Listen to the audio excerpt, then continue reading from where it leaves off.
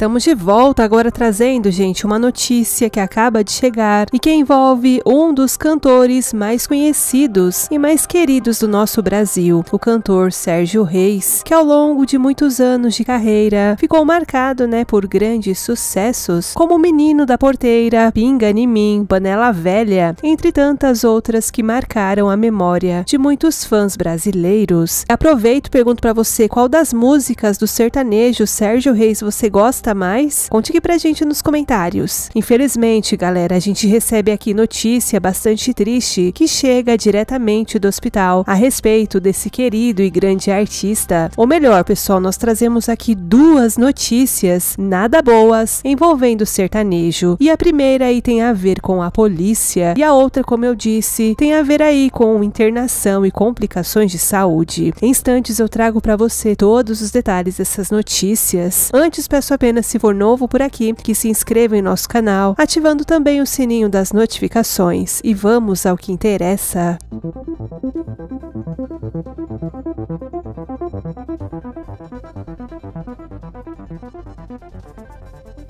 Pois bem, pessoal, Sérgio Reis, considerado um dos ícones da música sertaneja brasileira, conhecido por sua voz marcante e suas canções que celebraram a vida no campo e as tradições do interior do Brasil. Começando carreira ainda na década de 1960 e desde então se consolidou como uma das figuras mais importantes do gênero. E ao longo, pessoal, de toda a sua trajetória, ele lançou diversos sucessos que se tornaram clássicos, como Xalana, Tocando em Frente, Menino da Porteira, Panela Velha, entre muitos outros. E sua música muitas vezes acaba retratando a vida simples, o amor pela natureza e os valores tradicionais do interior brasileiro, o que tornou extremamente popular, não apenas entre os amantes da música sertaneja, mas também em todo o país. Além, de sua carreira como cantor, Sérgio Reis também ficou conhecido como ator, tendo participado de diversas produções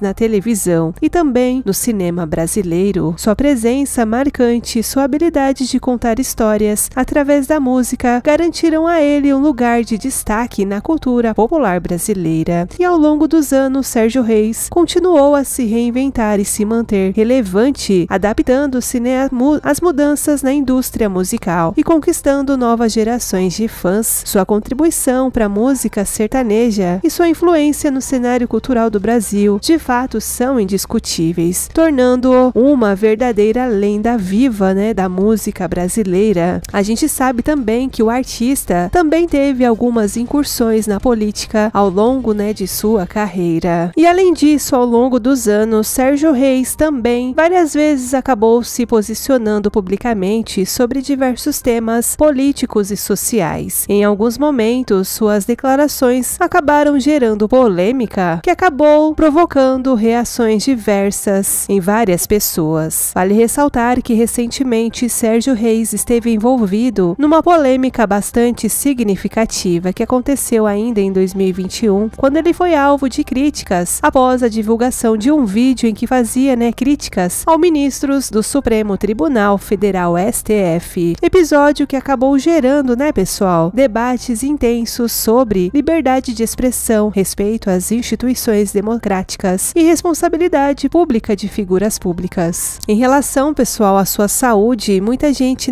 se lembra que o cantor sertanejo também, lamentavelmente, acabou sendo diagnosticado com uma difícil doença, um câncer de próstata. Ele, inclusive, chegou a dar detalhes sobre todo o tratamento, sobre todo o processo que vinha lutando durante uma entrevista num podcast apresentado pelo jornalista André Piunti. Ele chegou a desabafar e falou como estava se sentindo naquele momento, abre aspas, estou com câncer de próstata, parece que eu estou com câncer? Não, e nem vai parecer porque eu nem ligo, falou o sertanejo na ocasião, chegando a compartilhar e dar detalhes dizendo que estava aí fazendo tratamento e que teria passado inclusive por sessões de radioterapia, mas na ocasião se mostrou que estava muito bem, estava forte aí enfrentando a doença com muita força. E agora, pessoal, chegam novas informações a respeito do do estado de saúde desse querido sertanejo. A gente tem aqui para compartilhar com você duas informações, essa que envolve complicações de saúde e a outra, pessoal, que envolve aí a polícia. Informação que inclusive foi divulgada por meio do portal de notícias Terra, do qual dão conta, pessoal, que a Polícia Federal acabou tomando aí uma forte atitude. Isso porque a Polícia Federal acabou indiciando o deputado federal Marcos Antônio Pereira Gomes, conhecido como Zé Trovão, do PL de Santa Catarina, e também, gente, o cantor Sérgio Reis, pela organização de atos antidemocráticos no dia 7 de setembro do ano de 2021. Além, né, dessas duas figuras conhecidas, mais 11 pessoas também teriam sido indiciadas. Vale destacar que as manifestações realizadas durante o governo de Jair Bolsonaro do PL contaram com a ajuda de movimento dos caminhoneiros. E entre, gente, esses indiciados pela Polícia Federal também aparecem nomes como o presidente da Associação Brasileira dos Produtores de Soja, Antônio Galvão, e o jornalista Oswaldo Eustáquio. Ainda segundo o pessoal, informações também divulgadas por meio do portal de notícias Folha de São Paulo. Essa investigação começou a pedido da Procuradoria-Geral da República, PGR, após os envolvidos na organização do ato terem, né, defendido o fechamento do Supremo Tribunal Federal, além dos bloqueios das estradas. Zé Trovão foi alvo de prisão na ocasião e ficou um mês foragido. No ano seguinte, ele foi eleito para o cargo de deputado federal e atualmente ele ainda usa tornozeleira eletrônica. Ora, gente, o Procurador-Geral da República, Paulo Gonet, irá decidir se apresenta denúncia contra esses acusados. Vale destacar que o portal de notícias UOL teria entrado em contato com o cantor Sérgio Reis, que teria afirmado que não iria se posicionar porque não teria sido notificado oficialmente sobre esse indiciamento. E aí, né, gente, em meio a essa notícia, chegam também informações a respeito do estado de saúde do sertanejo, informação que inclusive foi divulgada por meio do portal de notícias Splash do UOL, do qual dão conta, gente, que ele precisou ser levado ao hospital. Ele deu entrada no hospital sírio-libanês nesta última quarta-feira. E aí, né, gente, o motivo dessa internação foi por conta que ele precisaria passar por alguns exames de rotina. Porém, pessoal, após essa realização dessa bateria de exames, nova informação acabou surgindo, do qual dão conta que o artista precisou cancelar seus shows que estavam programados nesses próximos dias. Por exemplo, né, os shows em Bálsamo, São Paulo, e na cidade de São José da Barra, Minas Gerais. Por conta desse problema de saúde, precisou ser cancelado e novas datas serão anunciadas após o músico receber alta da unidade de saúde.